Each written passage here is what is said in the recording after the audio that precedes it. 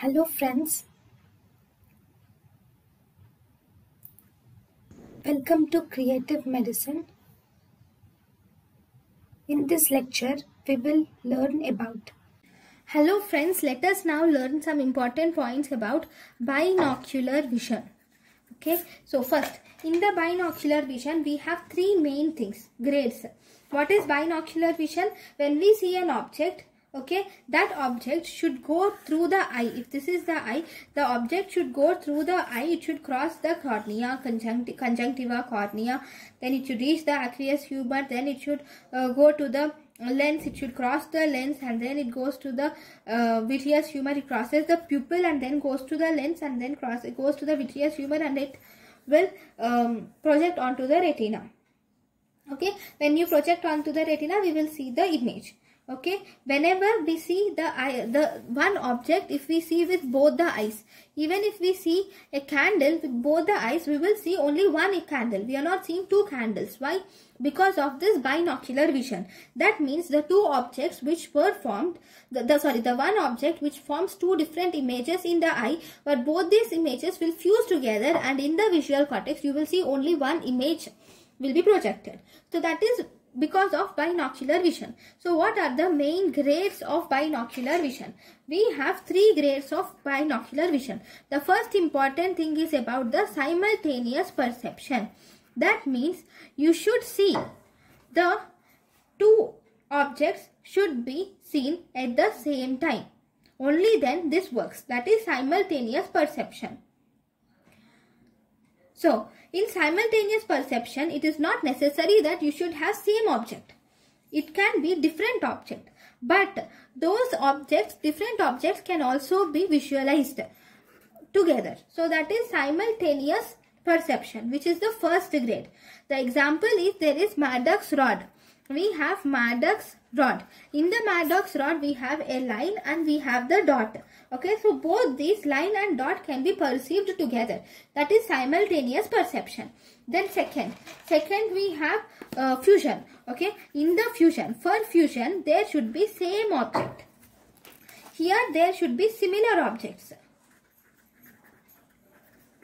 Okay, one more important thing, there is a test for simultaneous perception. So for this test is, for example, if you see a cage and if you see an animal like lion, if you see with one eye if you see cage and with the other eye if you see a lion simultaneously, then there can be, you can see the lion in the cage.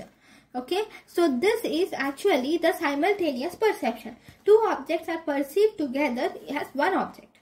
Okay, that is simultaneous perception. Then if you see in fusion, here there will be similar objects. Similar objects, that is the two eyes, whenever they see similar objects, they will overlap those objects and produce one image. That is fusion. There are two different images which are formed, but at the end they will fuse to form one different image.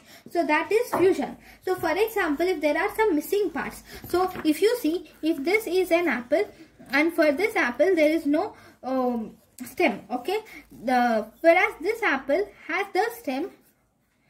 Okay, the apple from the left right eye has no stem, whereas apple from the left eye has the stem, whereas the apple from the right eye, here there is a plate. Okay, so if you see, if you combine together and if you see in the fusion, you will see it in the apple with a plate and here like this.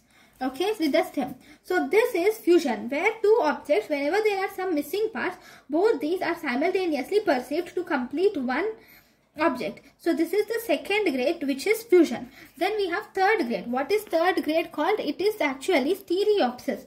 What is stereopsis? Stereopsis is actually the depth perception is stereopsis. Okay, so this is binocular vision where you see three grades. So we have simultaneous perception, fusion and stereopsis. Then if you see, there is something called as normal retinal correspondence and abnormal retinal correspondence. What is normal retinal correspondence? And we also have one more, which is abnormal. retinal correspondence. So what do you see in normal retinal correspondence? In normal retinal correspondence, see, this is the retina 1, this is the second retina. Okay, then we have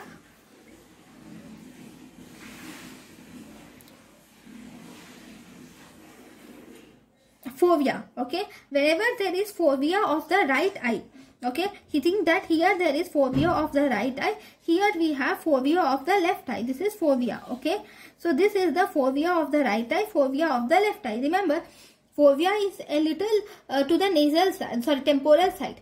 Okay, fovea is a little temporal to the optic nerve. So as a result, fovea is towards the temporal side. So this is fovea of right eye, this is fovea of left eye. Whenever the both fovea of left right eye and fovea left eye, these both will combine together and they form. Then whenever an object is focused onto this fovea, these both will form simultaneous perception, and then there will be fusion of the objects, and once there is fusion of the object, there is formation of one image. This is actually normal retinal correspondence. But in abnormal retinal correspondence, it mainly occurs in some type of squint. So whenever there is squint, think that there is exotrophia. So whenever there is exotrophia, this is the normal fovea of the right eye. In the left eye, there is exotrophia, that is movement is like this. So as a result, the fovea, instead of being here, it rotates little like this. Okay, so as a result, now these both will not meet.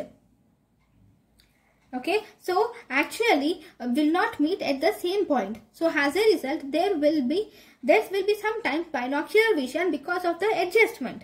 Okay, but if the adjustment is not possible properly, there can be diplopia can be seen. So here there can be crude binocular single vision. Okay, because this will, whenever they both will meet, they will also produce binocular vision, but this is not the original one.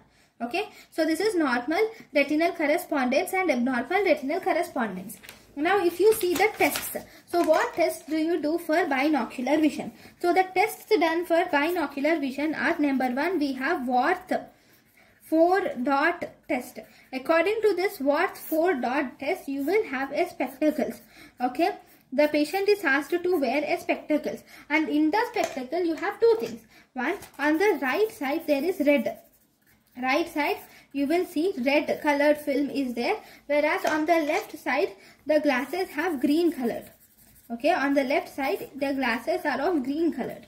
Okay, now with these glasses you were asked to look at an object or at a image which contains this. So it has two green dots.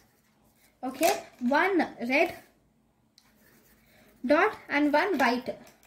Okay, if this is seen just like this, okay, then this is actually normal. If the patient perceives these has one red dot, two green dot and one white dot, then it is normal. But if the patient perceives these as like this, for example, if the patient will perceive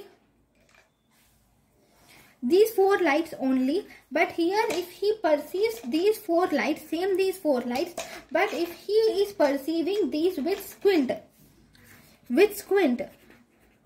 then that means it is abnormal retinal correspondence. Okay, but if he perceives these lights only, but the difference is that if he perceives 3 green lights instead of 2 green lights, if he is perceiving 3 green lights, okay, then it is right eye is not seeing properly, right? Red is not there. So this means there is right eye suppression is there. If he is seeing 3 green eyes, that means there is right eye suppression.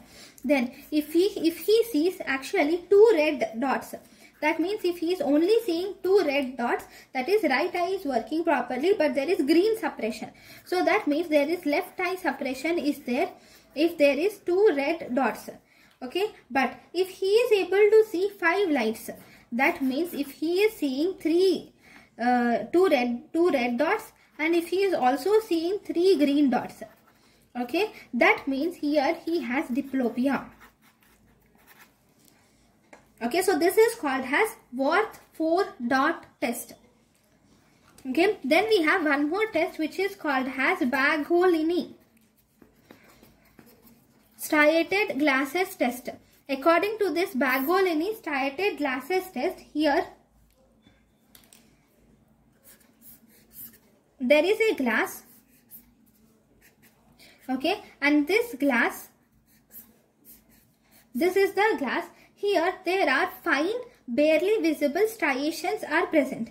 In this glass there are striations like this. So this is how you see. So if this is the glasses, you will see that there will be striations. Okay, so here there will be fine barely visible striations are present, and these striations are actually oriented. They are actually oriented at around 135 degrees in right eye, and they are oriented around 45 degrees before the left eye. That means they are oriented 135 degrees in the right eye and they are oriented 45 degrees in the left eye. That means these both are actually perpendicular to each other, 90 degrees.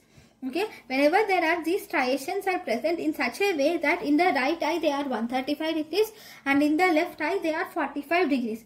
Now what happens? Once he sees through these glasses with these striations, now the streaks, see, if the streaks are intersects like this, if the streaks are intersects like this without any squint, so that means the patient has binocular single vision only. Okay, the patient has binocular single vision because both these, see, both these are actually, see, this is the actual one. Now these both will combine together and they complete the image like this. Okay, when they complete the image like this, that means it is binocular single vision with normal retinal correspondence.